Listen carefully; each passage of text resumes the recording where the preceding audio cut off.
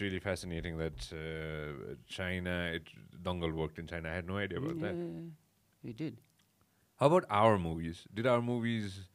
Have our movies ever made a crossover? See, Arpan bhai? not yet. We are still on the way, I guess. And one day, in couple of years, or by the decade, we might be.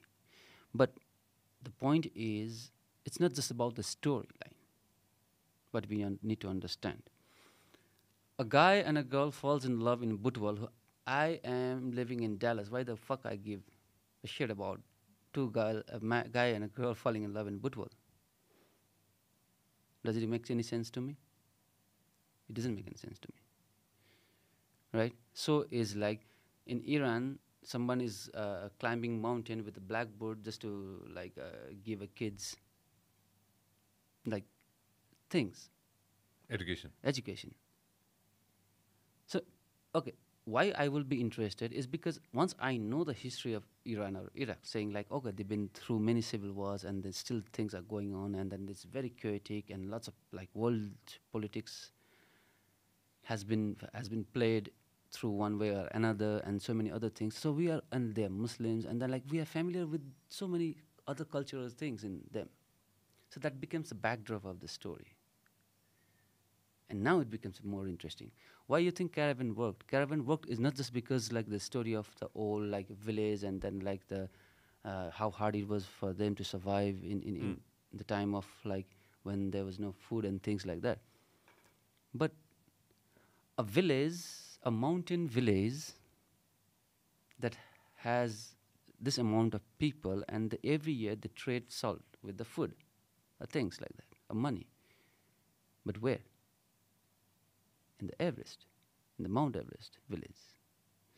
Now, even if I'm not familiar with the storyline, I am still very much known about the fact of existence of Everest, Mount Everest. So it doesn't matter where I am. So I'll still be interested to know about the Mount Everest village. So backdrop that's very important. So Dangal had a backdrop of daughters.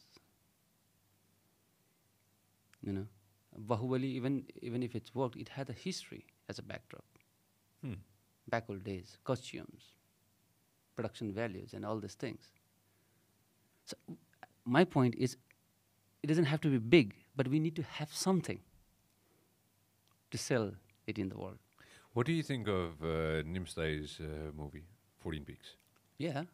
I mean, what is the best and the biggest backdrop in the history of documentary is 14 Peaks itself.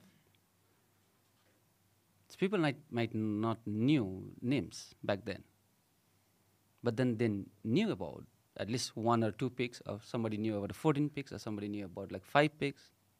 So there was something for international audience.